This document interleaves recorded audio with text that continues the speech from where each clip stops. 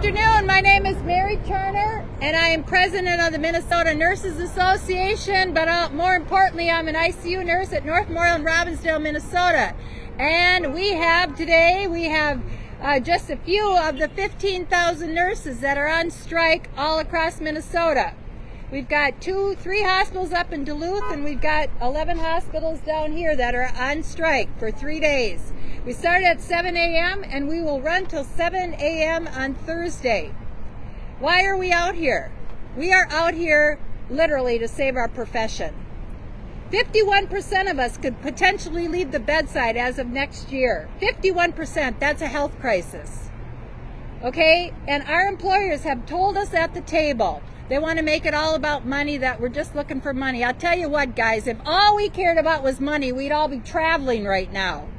Okay, because during the pandemic, as a COVID ICU nurse at North, I sat next to nurses who made $300 an hour. Believe you me, we don't make no $300 an hour. So if we really were only in this for money, we'd all be traveling right now. Right, nurses? Amen. Yep. But it's not just about that. It is about being able to do the profession how we are obligated to do through the Nurse Practice Act. They're saying that there's no way we're going to have an arbitrator language in our contract. I'm like, okay, fine, we're not going to win that battle. But here is a sentence that we want to have in our contract.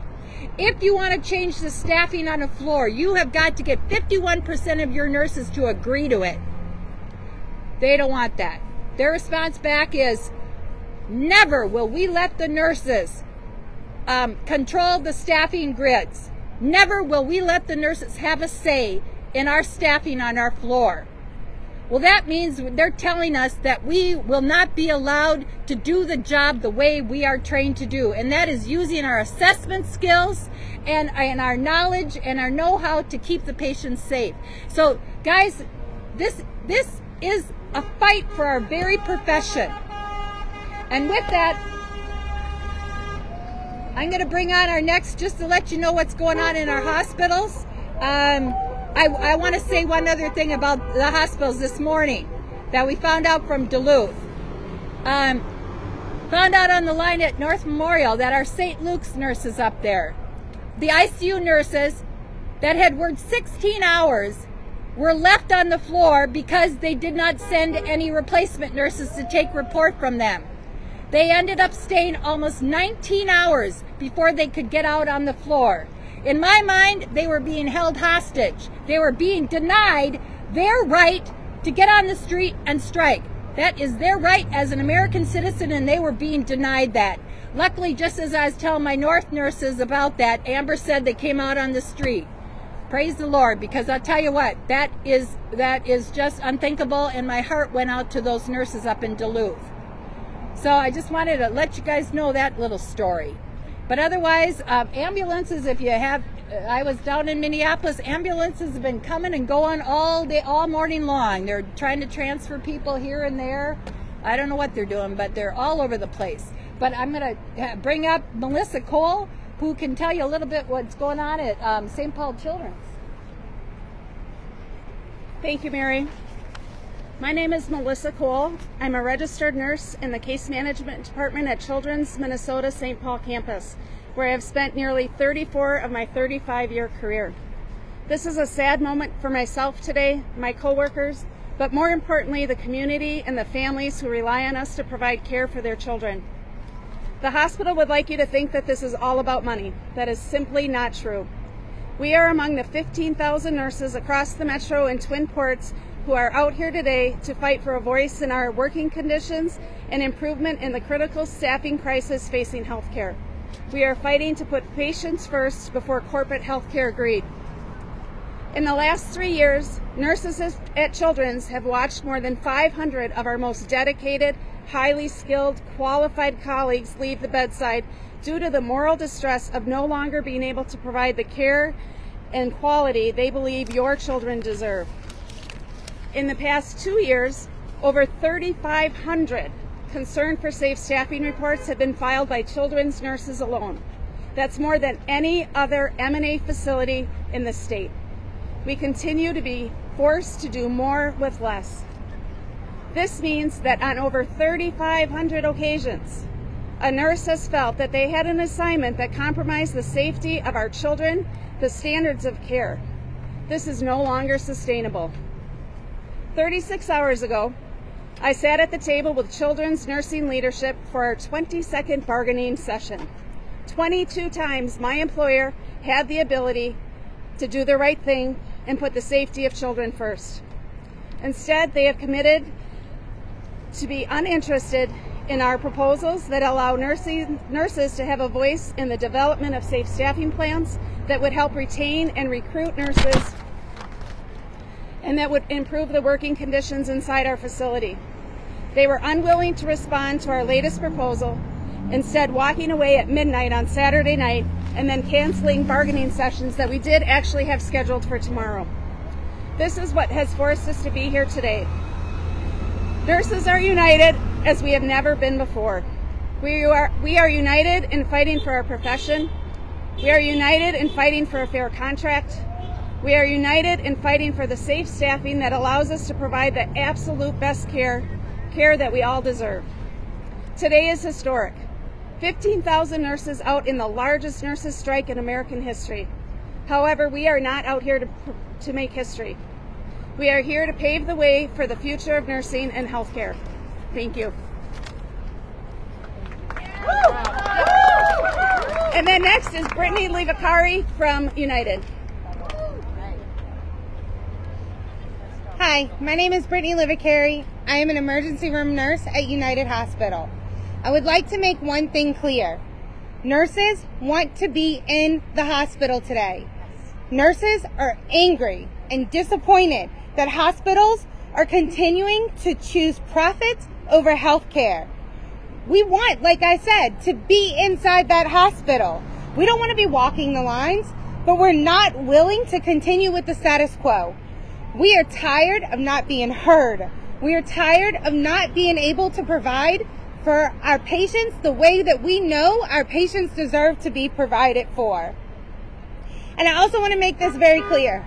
The staffing shortages and crises within the hospital absolutely did not start with this pandemic. It started with lean management and staffing cuts. The pandemic just shed light on it and made it worse. We are the bottom line, standing up, taking care of our patients. We will not allow our community to not be served in the way that they deserve to be served. I would like to bring up Representative Tina Liebring. Thank you.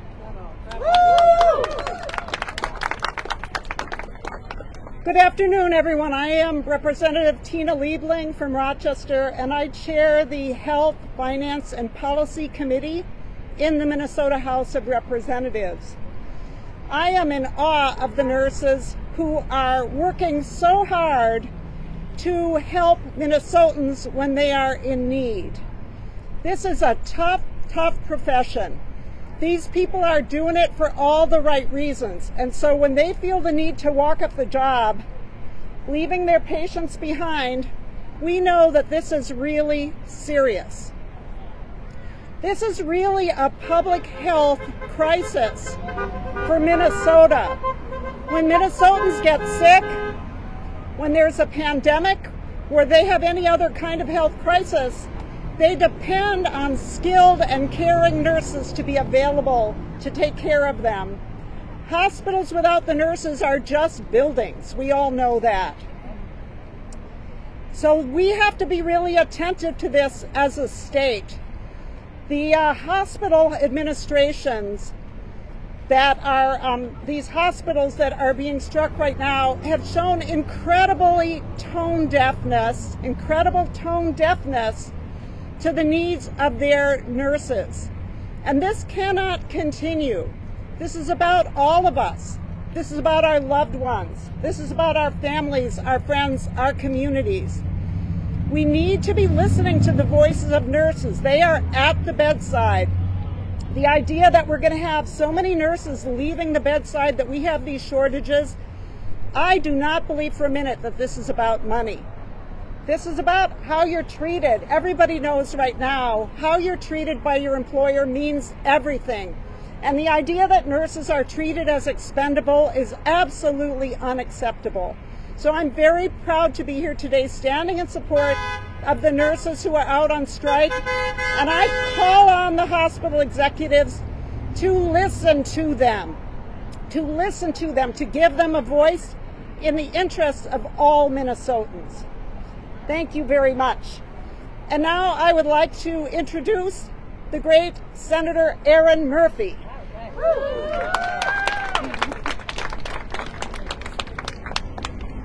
Good afternoon. My name is Erin Murphy. I am a licensed registered nurse here in the state of Minnesota, and I serve in the Minnesota Senate. I am proud, though disappointed, that we are here today, and I know, as the nurses have already given voice, that the registered nurses across the state who are out on the line today would much rather be inside the walls of the hospital doing the thing that they have prepared for, which is to care with high quality and excellence the Minnesotans who find themselves inside our hospitals. That they are out on strike is an extraordinary measure. That we are here together today is a signal that the hospitals have not taken seriously the concerns of the nurses, which they have been expressing far before the pandemic and through the course of the pandemic, that the quality of care that they are able to provide, given the way hospitals are choosing to staff, is eroding. It is their professional obligation to raise their voices. They are licensed, they are bound by a code of ethics that requires them to raise their voices to say that they are not being allowed, because of the way hospitals are being staffed, to do the job that they need to do, to provide the high quality of care that we have come to expect in the state of Minnesota. It is important that Minnesotans understand this, but I am here today to urge the hospital executives to come back to the table, to do the hard work that the nurses have been asking them to do, which is to make sure that our hospitals are adequately staffed and the contracts put in place the provisions necessary to retain that high quality staff. Our nurses are out here today, which means there are substitutes, temporary nurses caring for Minnesotans. Those nurses are licensed, but they are not the experts that the nurses out here are. Just like in a classroom, when you have a substitute teacher, which happens from time to time, that teacher is not going to be the same as the person who knows their students, who knows the classroom, who knows the system. Our expert Minnesota nurses should be the ones caring for patients, and we need to heed their warnings that the understaffing that continues inside our hospitals is interrupting their ability to do their jobs with excellence. The business of healthcare and a budget for a hospital will not balance properly if nursing is not adequately staffed. You don't go to a hospital to lie in a bed. A bed in a hospital means a nurse, a registered nurse. There have to be enough registered nurses to do the care. The business of healthcare must center on care, and today, more and more, the business of healthcare is centering on profit and profit margin and return on investment. And a good hospital executive will know the best return on an investment in a hospital is high quality nursing care. And these nurses are out on the line today to make sure that their obligation as professionals is being upheld. And I stand with them in solidarity. Thank you. All right. Any questions? You talk so much about staffing. Do you consider the staffing levels that you're working with safe for patients? No, we wouldn't be out here if they were. Like I said, 3,500 concern for safe staffings at the two children's hospitals alone, right? And the concern for safe staffing, we brought those boxes to the legislature. We had 12 to 15 boxes full that we showed, and that's filled with, and every single one of those that are filled out is an unsafe situation. So no, we wouldn't be out here if our staffing was safe. Can you walk us through the possible time? What happens Thursday after these 3 days on strike? Well, hopefully all of our employers kind of left in a huff you know, I don't know what happened at your table, but at the North table, you know, they kind of chastise us for wasting their time and so disappointed in us, and so downright offensive. So I would assume we're going to all want to get back to the table as soon as possible, but you know, I don't know if we're going to be waiting for their invitation or what, but we'll make the effort, because we bargained all the way until, I think Children's was at the table till well after midnight. Fairview was at the table. The two Duluths were at the table. And so we were bargaining well into early Sunday morning. And so we did it as long as we could. And then the employers walked away and said, you know, we're done with you for now. But if there are no talks scheduled, and my understanding is there are none now, right, what happens Thursday? Well, that's where we make, you know, we go back to work, if that's what you're saying. We go back to work at the strike ends at 7 a.m. and we continue in our contract fight. If you're going to ask for strategy beyond these 3 days, that we have to go back as a group to figure out. So we are hoping that it'll be enough to bring them back to the table. What's your advice for patients during this strike? Should they avoid these facilities if they can? I don't want to say that they shouldn't come to the hospital if they need to. You know what I mean? We're never gonna say stay home if you need to be at a hospital. It's their responsibility right now to see that people get the care when they walk in there. That's their responsibility. It is not the responsibility of these nurses standing on the sidewalk. Okay, that's why we gave them a 10-day notice. So I would never say that don't go to the hospital if you need to. Never. You want to add something? Yeah, I'd like to add something. Just to add to that, this strike can end at any moment if they would actually come to the table and settle a contract. That's right. We want to be in there. So we want to take care of the patients. We are committed to the community. We will end this strike if they come to the table and come to a fair agreement that the nurses deserve, and that also honors and protects us and our patients. Yep. Absolutely. Yep. I'm Brittany. Yep. Can one of you elaborate? What does that look like? Well, okay, I'll tell you one thing. So we heard about the concern for safe staffings. We want assurance in our contract that if a nurse says that their patient assignment is unsafe, that we are not disciplined. We've had nurses that have been sent home for refusing an unsafe assignment. We want some assurance that we can use our intelligence and our education and our assessment skills to know whether our assignment is safe or not. We want that assurance. They don't want to do that. How does it get any safer when you're not there, though? I can speak to that.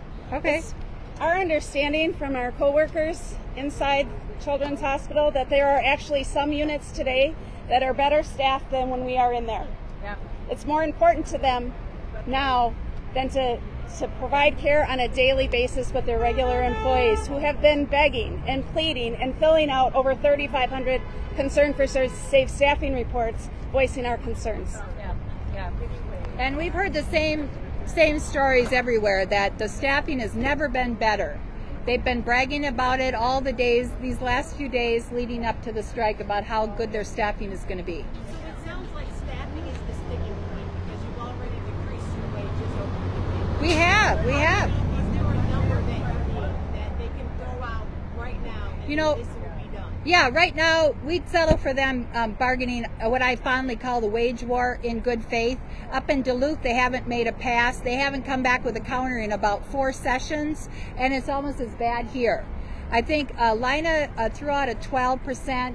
We are at 11.5%, but they refused to counter anything. And now up in Duluth, I believe 27 was put across the table. So we're coming down, but they're not doing the other way. They're not doing that fair. They think it's no big deal for us to bargain against ourselves, but God forbid they should bargain against themselves.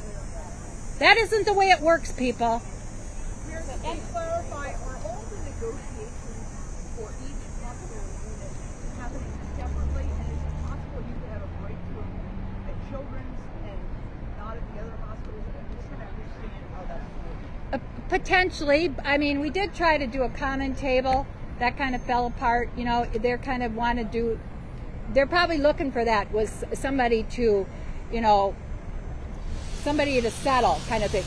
You know, actually, I would have loved it if Children's or Fairview could have settled this contract over the weekend. But there are just certain things that we are looking for. And one of them is to be able to have the ability to have some say in the staffing on our floors. We're being denied that. So you are negotiating separately? Yeah, each table has their, we're all one organization, but we're all separate tables. What's the duration of this contract? It's a 3-year contract. Are the asks different in different hospitals? Are there? No, we've got some staffing and wages are what we would call our joint proposals. I mean, realistically, wages is always a joint proposal because you're not going to have Children's Minneapolis, St. Paul making more or less than United sitting right next door, okay? So that realistically is always a joint proposal. But we have insisted that staffing has to be a joint proposal too. That's the part they're having a real problem with. And when you talk about 29% or the 11 or 12% they're offering, is that an increase over 1 year or over the 3-year contract? I'm glad you asked that because they seem to keep putting it out there that way back when it was 39, we expected that all in 1 year. No, the 27% that was put forth in Duluth is over a 3-year term. Right now, it's at 12% here, so that's 5% the first year, 4% the second year, and 3% the third year. But the only hospital system that's gotten that is Alina. And they're offering, let's say, Alina 12% over 3 years? Correct. So I'm glad you asked that because they keep putting it out there, making it sound like we want the, you know, this all in 1 year. And that is so, but like I said, if this were truly about money, we would all be traveling right now because that's where the money's at right now. What clout is it given to how the 3 hospitals came to Duluth? I know, sir. Well, I'll be honest. It was kind of a relief to me when July 1st came along. Our contracts were due June 1st, and up in Duluth, they were due up June 30th. So come July 1st, we became almost 15,000 nurses. First time it's ever been done. I mean, we're hitting 3 metro areas, Minneapolis, St. Paul, and Duluth. 3 level 1 traumas right now. North Memorial, Essentia St. Mary's, and then Minneapolis Children's. Those are all level 1 traumas right now that are probably not going to be working at the full capacity. I think at North, the ambulances are going back and forth. I have a feeling they're bringing people to HCMC. We're getting word that HCMC is filling up. You know?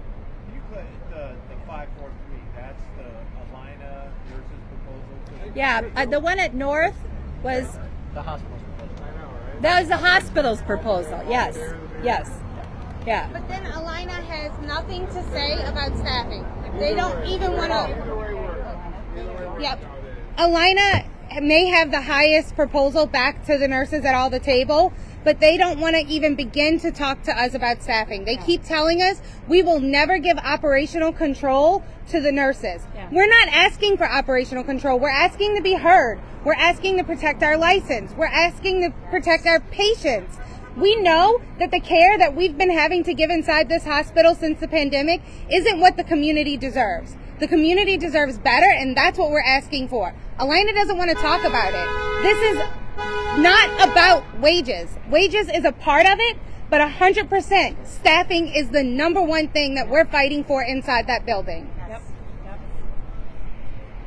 And I would like to add, when the contract opened, the hospitals came to the M&A and asked to do a wage-only contract. They did not want to speak with us about staffing. They did not want to speak with us about working conditions or retaining or recruiting new nurses to the profession. And as far as Children's, we're at 4, 3.5, and 4% is the latest offer from our employer. We have very little interest in decreasing our offer any more until our hospital talks to us about staffing. That's what's important. The care of children in our community is the most important thing to us. Yeah. Would you trade some of your wage requests for guaranteed staffing levels or guaranteed new hires? Absolutely. That's why we have them as high as they are, and we haven't decreased it yet. Yeah. Until we get the staffing, then let's talk wages. But until then, it's not about that. So if they promised you so many more nurses, you would back off of your voice. Yep, and a say and a voice in the process in determining how many nurses are considered safe per shift. Yeah. I want to bring up one other point because they keep insisting about the mediator. They've been asking about that from day one. Day one, they've been asking about that, wanting a mediator. Well, in our world, it's never been off the table to have a mediator. But a mediator is when you're coming close to a deal. Well, we're way far apart with that. But here's what happens, and this is what has happened in the past. Once the mediator comes in, they don't face us across the table. And so when they say that they wanted a mediator from the very beginning, in my mind, that means they never wanted to hear all of our stories of unsafe staffing. They never wanted to hear all of our stories of workplace violence. That's why they want the mediators, so they don't have to face their nurses. Well, I'm sorry, we're not going to make it that easy for them. Nope. No new talks scheduled at all throughout the whole group? We had on Tuesday. Yeah, they canceled. We had one set up for Tuesday. They canceled on us. Alina canceled. Children's canceled. Everybody canceled. The hospitals did. Yep. If they came back and wanted to talk, of course we would. Absolutely. Of course we would. So Good. Thank you.